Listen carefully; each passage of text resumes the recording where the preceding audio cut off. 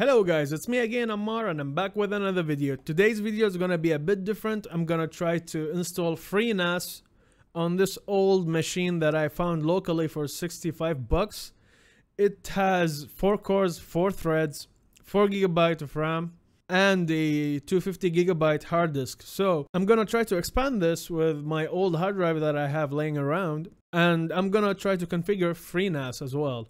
So before we jump into the video, don't forget to hit like, subscribe to the channel, and let's do this. Alright, so the first thing we want to do is type Rufus in Google and then click the first link, and then go a little bit down and download the Rufus 3.10. I already downloaded it. And second thing you want to do is download Freenas Iso. So we're gonna type FreeNAS and then go to first link, download FreeNAS. And we're gonna skip all these three. We just scroll a little bit down and then click on the download page over here. Alright, and now we're gonna download the FreeNAS 11.3. And you can also see the full hardware requirement. It just needs the 64-bit CPU and minimum of 8 gigs of RAM. In this video, I'm gonna use 4 gigs of RAM, but I will upgrade it later on down, like maybe after 4 or 5 days, I will upgrade to another 2 gigs of RAM. Alright, so after we downloaded Rufus, we're gonna insert our USB stick. I got the 16 GB stick and the minimum is 8 gigs, so I'm just gonna be on the safe side. I'm gonna use 16 gigs. I'm gonna choose my own USB stick, which is no label, disk 3, 16 gigs. And then I'm gonna click on select and gonna put the ISO image for the FreeNAS, alright? And after that, I'm just gonna click start. It will show a warning sign that everything will be destroyed. It's fine, I'm gonna continue. It will take a little bit of time, maybe 3-4 minutes tops. Alright, and now I'm just gonna close this. And now I'm gonna take my old USB stick and plug it into my old PC that I bought. Alright, and now I'm in the boot menu screen. And I'm gonna choose my Toshiba USB stick and I will fast forward the video.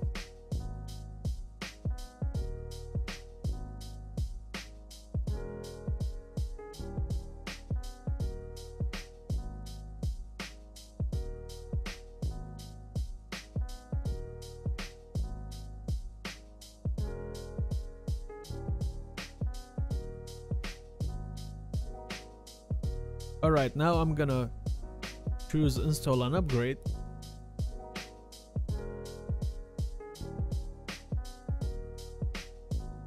And I will choose my ADATA SSD by clicking space. And then go all the way down to OK.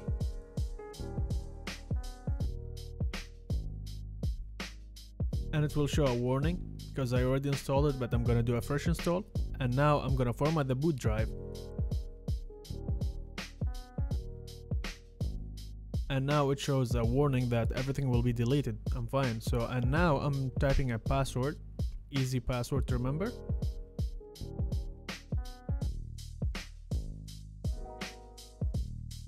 And of course boot via BIOS because I got old hardware.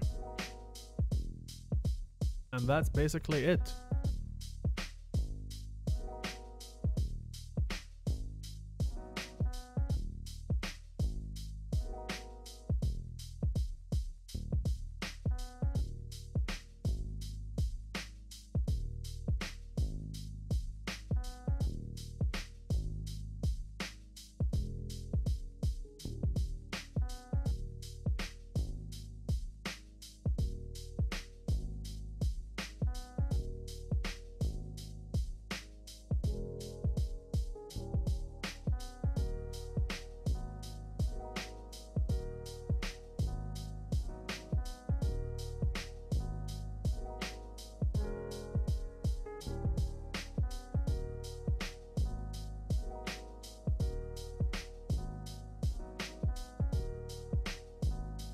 All I did now is I typed 1 to enter the configure network interfaces, and then I clicked again on 1, of course no, and another no because I don't want my IP to keep on changing. now I'm gonna configure the IPv4, and now I'm gonna type my IP address, and it will ask me for the subnet mask, which is 255.255.255.0. And now I'm gonna go to my other computer and type the IP address that I assigned to my browser, and it should take me to the UI. Alright, so after installing FreeNAS to my SSD, this is the UI. Alright, I'll show you the very first thing. Alright, so now I'm gonna type root, and I'm gonna type my own password. Oops. Alright, so after logging in over here, first thing you want to do is go to account and create a user. Alright, and I'm gonna name this user as me, Ammar.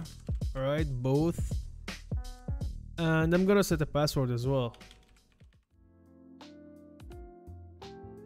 I'm gonna tick this thing, new primary group, and just save that.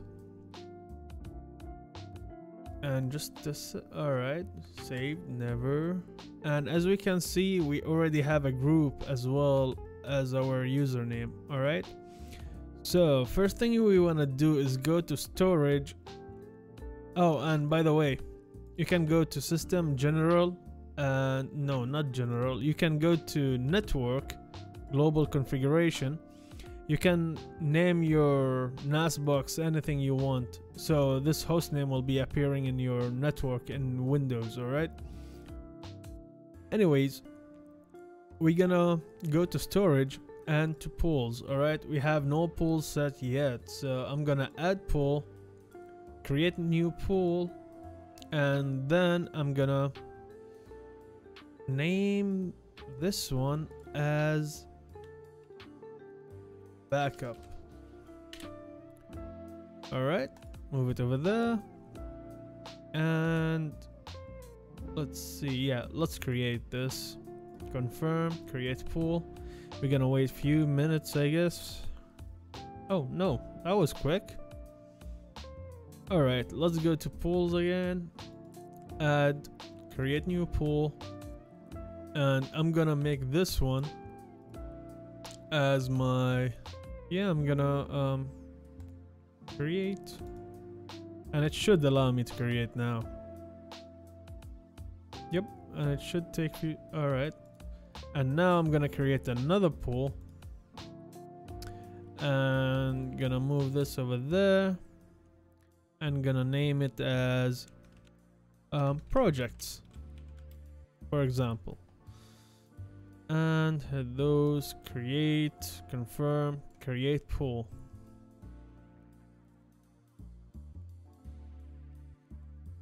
Alright, and now we already got our pools, but yet we cannot like see it over here. Like if I type the what do they call it, 192 backslash, see, it's empty. I cannot see anything over here, even though I already got them set up over there, but still we have some more settings to do. Anyways,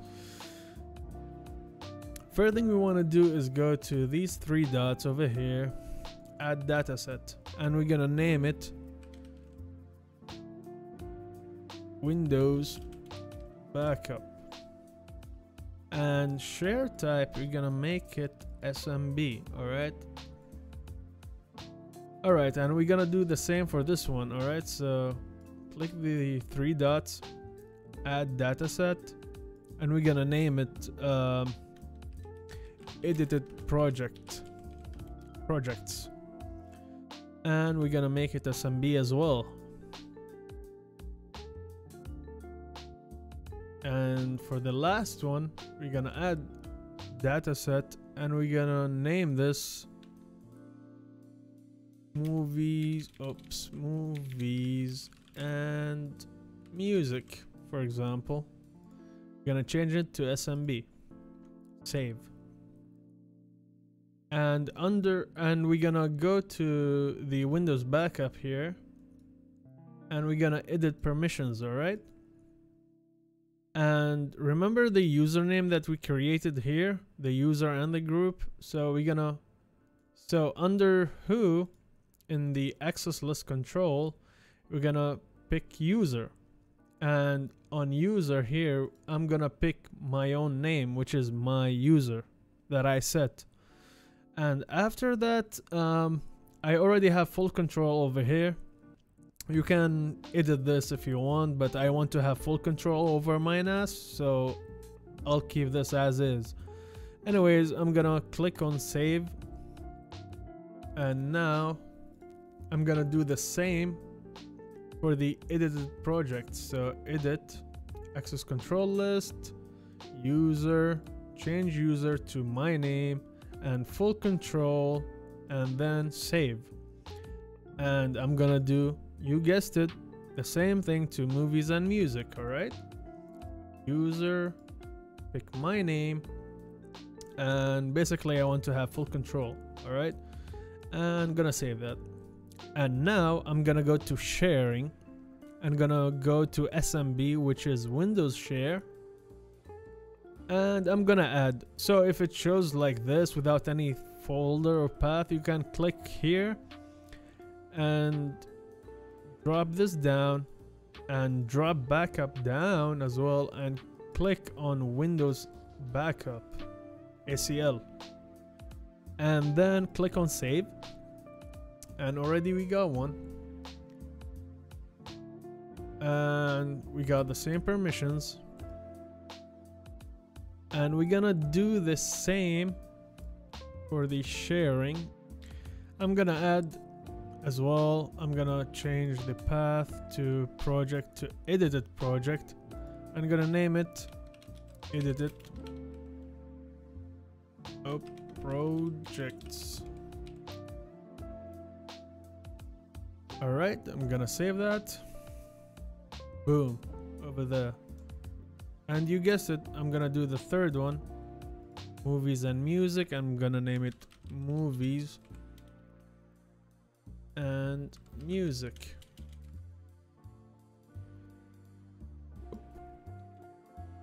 And okay, and now I'm gonna save it as well. Alright, now we got the three of them.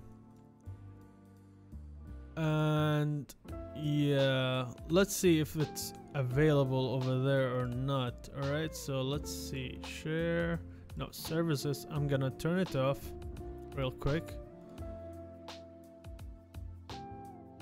Sometimes you have to turn it off and on. Alright, and now let's see, backslash 192.168, bam. Alright, so it's here, and I can add stuffs over here. I can delete stuffs, go back over here. The same thing, I can type anything here. I can delete anything here as well. Let's see, yeah, Windows backup, okay. Edit the projects. I can, oh, we don't have permission for edited projects. Alright, let's see. Okay, let's see, sharing over here. This one I cannot share. Yeah, that's why I cannot share it. User, gonna change it to me, allow. I'm gonna go to basic and have full control, and I'm gonna save it. Wait, let's see. Inherit. Alright. And now it should work.